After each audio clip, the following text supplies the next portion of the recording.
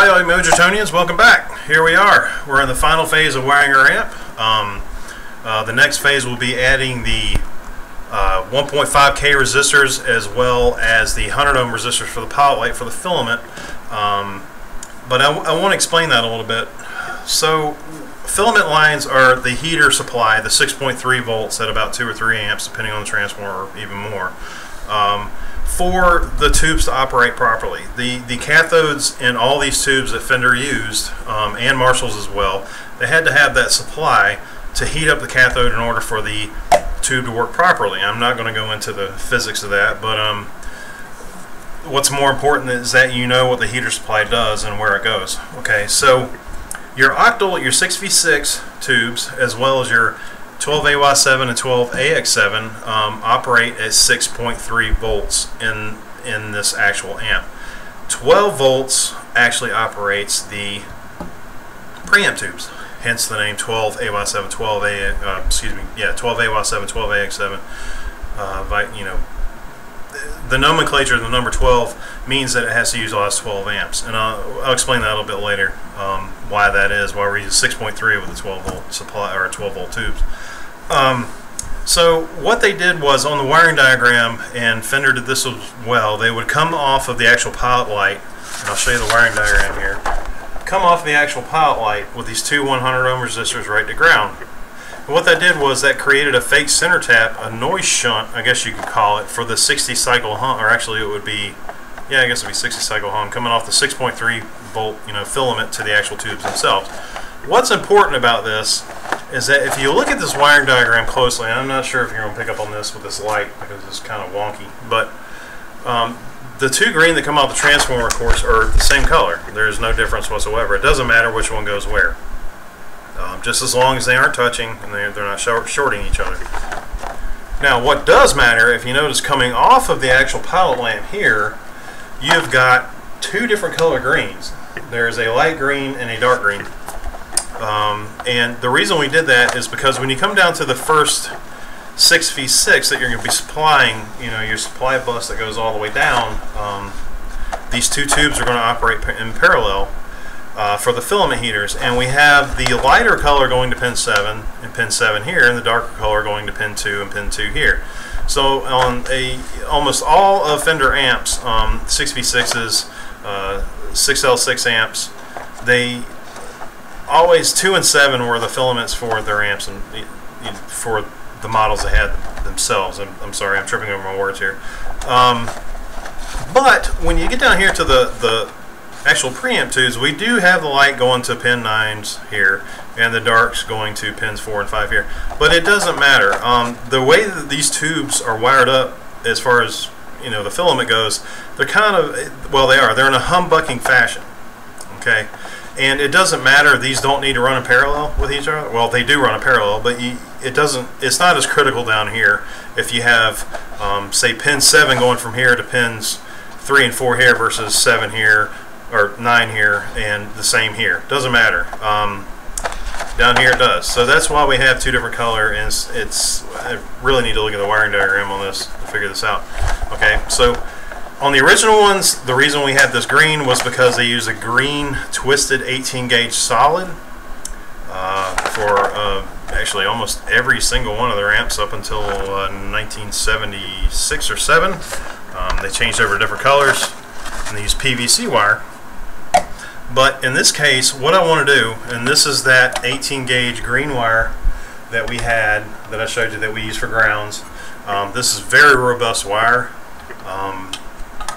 It's pretty tough to manipulate, or excuse me, it's easy to manipulate, easy to bend, but when you get down to the preamp sockets here, because you're running out of real estate when you get down here, their slots are minimal in the tube amp socket, and that's pretty much almost any tube amp socket, you know, especially some of the import and some of the belt and stuff.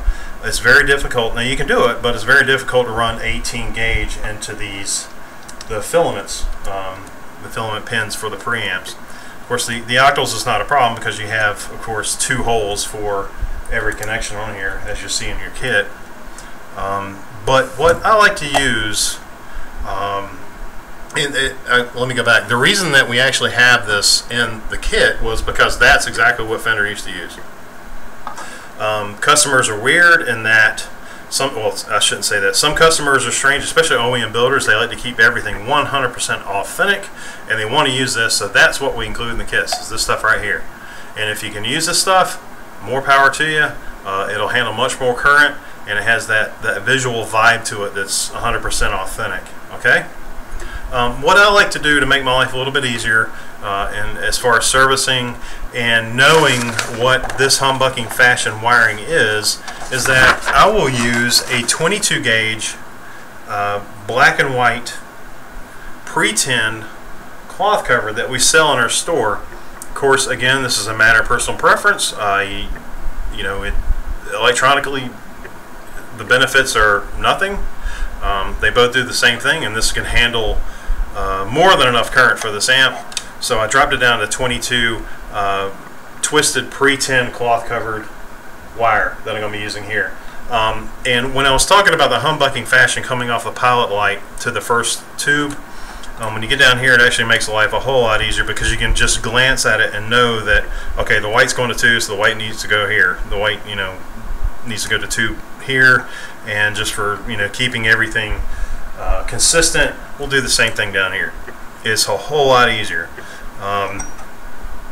But what I'm going to do now, I'm going to stop the video. I'm going to put the two 100 ohm resistors in to ground here, like what's in our manual, and I will be right back.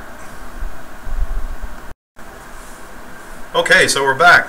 I've got our 100 ohm resistors in place here, as well as, because I use the same hole in the pilot light, which is the top hole. You can do bottom or top, doesn't matter.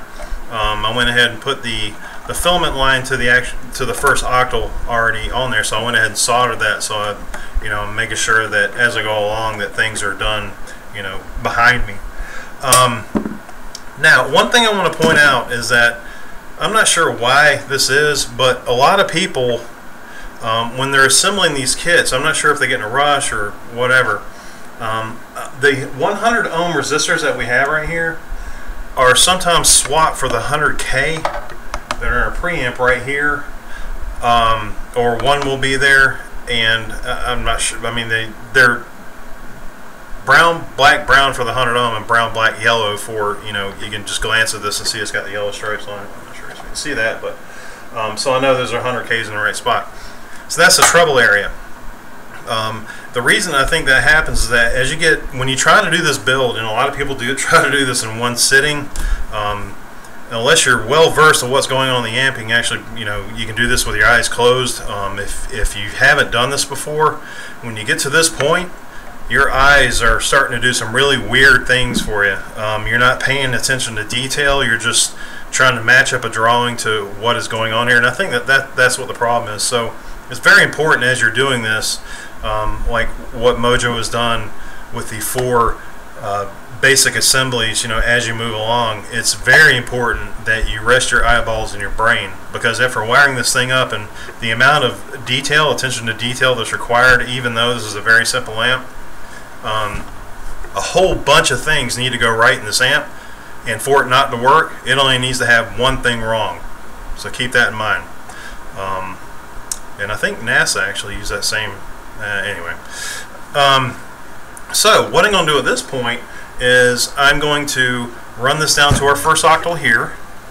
And always give yourself, I said this at the beginning of the video, give yourself a little bit of service length, because speaking from experience, if you move forward and build more of these amps, and then you start servicing a lot of these amps for customers and you know, just for yourself and want to modify, unless this is absolutely vintage and you have to keep the actual tube sockets in place.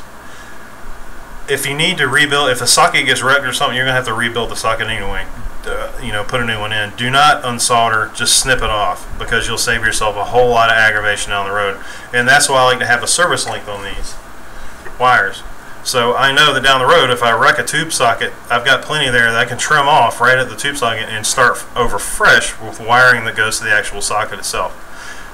Now, again, the exemption of that are the vintage, you know, I think They were Bakelite, vintage Fender, and some of the Marshall stuff sockets you don't want to replace. You can replace the pins in those. If you search the internet and you've wrecked a socket in a, say, a 69 Plexi or a 1959 100 watt Marshall, chances are you can find another used socket or something that's current production that's very similar. So you buy the socket and actually pull the pin. Don't replace the socket, replace the pin. And all of these pins in Mojo amps are fully replaceable. I have to do that a lot in classes because for a lot of people that haven't soldered, what happens is that they'll have heavy hands. They'll leave the soldering iron on the actual pins themselves, especially for the preamps, not so much for the octals. But they'll leave the soldering iron on there and feed literally a whole inch of solder into the, trying to make sure if something doesn't look right, they reheat and add more solder. And if it still doesn't solder, they keep doing the same thing. And what happens is that you wind up with these pins full of solder. So you get the entire amp done, you're wiring, everything's good, everything looks good in here, but you know what? Tube's not going to go in. Do not reheat the socket. Don't do it. Do not reheat the socket. I'm going to say that 10 times. Do not reheat the socket. Why? Because it will melt. Don't want to do that. These are ABS sockets, which is kind of an industry standard now. There are some companies that, anyway, I'm not going to go into that, but it's as easy to replace as I'm going to do it actually on this filament pin right here. If you can see pin 9, which is right next to that nut right here. Okay, so what I'm going to do is if you break a pin off or you have too much solder in it and you can't get the tube in, cut the wire. Don't unsolder it, cut it. Cut that wire off right there. Bend this just slightly forward so the tang is there. And then you can push this pin out. If I can get my needle nose on there. Well, I can't do that. Let's see here. Of course, these are hanging on way too well. Or, in a situation like this, and I'm not doing this because I can't push it out, but what you do is you actually, after you cut the wire off, you take this pin. See this? It does have a fatigue rate, so you can bend it back and forth, and what that does, it breaks it off at the base. There we go, and the pin will drop out the bottom. There we go, and I will replace that pin, of course, as we go along. But these pins are replaceable. Don't, especially some techs, they've not got to replace the whole socket. No, you don't. You only need to replace the one pin. So, it's only a $5 job, but if you replace the socket, it's a $50 or $60 job, or, whatever they want to charge you. So, and these are common. Beltons, these sockets, we're actually moving to Belton. These are Belton style. Very good quality sockets. But anyway, back to the filament. I'm going to start here, and after I get the second octal done, I'll come back and show you what I've got so far. Okay? Okay, so we're back. I have our filament run from our pilot light to the first 6V6, and then bust over in parallel to the second 6V6, and I have my leads already attached here on the pins themselves that are ready to go right to the preamp sockets down here. And again, like I said before, I like to run these up and over in this particular instance. And I also added the 1.5K resistors back here. If you can see them, they will stand up. They will stand up in the actual chassis, like the originals did. I'm not sure why they did that and didn't put them on the board, but that's okay. Well, actually, I do know they eliminate a lot of lead length for these. But that's that's a good example of fender efficiency for you. Okay, so I'm going to run these down to the actual preamp tubes, and I will be right back. Hang in there. Okay, one thing I want to hit upon real quick. Remember when I took the number 9 or pin number 9 out of this preamp socket right here? Okay, I've already gotten one out of a existing socket I had on hand, just to spare 4 cases like this. If you notice, when you look at this pin, there's a tang sticking up right there. Oh, can see that. It's right there. A little tang sticking out. Now, if you get a tube socket, any tube socket, and this happens with a good majority of almost all tube sockets, a pin will fall out over a period of time. Excuse me, not over a period of time, but from time to time a pin will fall out, even when it's new. All you need to do if the pin falls out is to use a pair of good flush cutters. I like to use these pliers, and you can go in and actually pry that tang up a little bit so it grabs the actual socket itself. Now, when you look, there's only one way to put these in, and when you look at the socket, it's going to be really hard to show you on this. If you look at the socket, you'll see on pin, I'm going to use a piece of wire here, pin 9, which is way down here. If you notice that, it's got a slot, and the slot is oriented to the outside diameter of the actual socket itself. So when we go to put this in here, the solder tab on the actual pin itself will go towards the outside. So what we do is and it'll only go in one way. So I'm going to drop this in, and you'll know you have a good firm fit when you push it in slightly and you hear a, I'm not sure if you heard that, but it clicks into place. And there you go. Instant pin removal, or replacement, or removal and replacement. Alright, there we go. So that's our good pin in place. That quick. Took, what, 30 seconds? Alright. I'll be right back and get the rest of this stuff wired up for you. Hang in there. Okay, so we're back once more. Here we have our filament wiring done for our octals and our preamp tubes. Again, like I said, the octals need to be run in parallel. Sorry, there's a blob there. I need to get rid of that. But black pin 2 here, black pin 2 here, and just keep things consistent, not necessary, but I did black for pins 4 and 5 here that are jumped, if you can see that, and it's on the wiring diagram. Pins 4 and 5 are jumped together on almost every single 12 series, actually they are, on every single 12 series preamp tube that Fender used, and Marshall for that matter. Actually, I think all amps use a 12, anyway, I won't go into that, but this is what your 583 should look like. Of course, please be forgiving on the wiring job.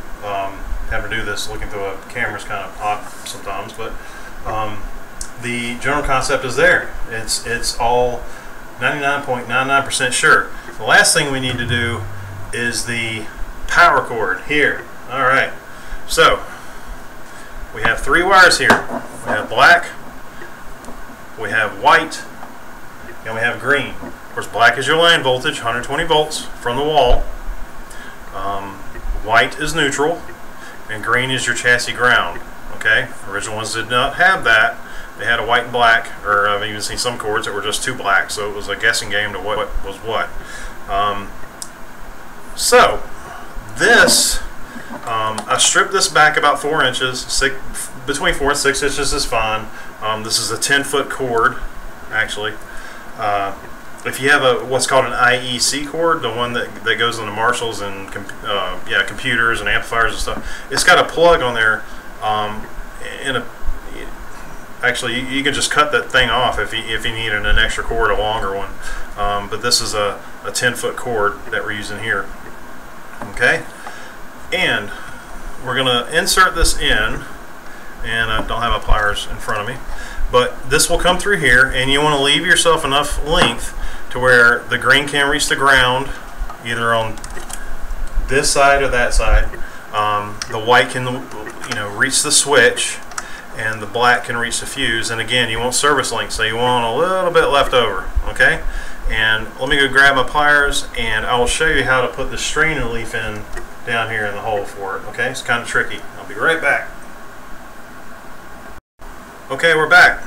This is the strainer leaf for an 18-gauge cord that we sell. Almost all vintage Fenders use this. Black face tweeds, brown face, everything.